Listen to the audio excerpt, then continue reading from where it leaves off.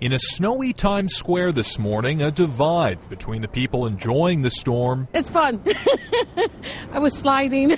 And those who had to do the work. It's real cold. I got to shovel the sidewalk.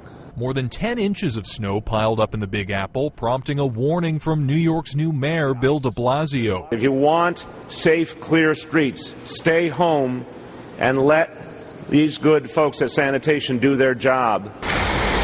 It was the same story all across the Northeast today. Millions dealing with a massive dump of wintry weather from Maine to Maryland.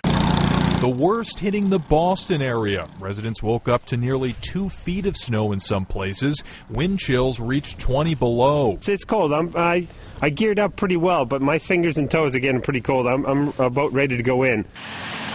The storm wreaked havoc on travel up and down the East Coast.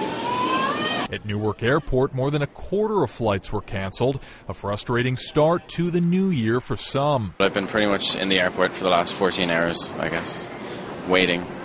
2 to 8 inches of snow fell across the Mid-Atlantic region, creating a slippery situation for those who had to commute. You just gotta go slowly and make sure to keep everybody safe. Outside Philadelphia, neighbors helping neighbors. I had shoulder surgery. I can't take care of this, and they're doing it for me, and I appreciate it so much.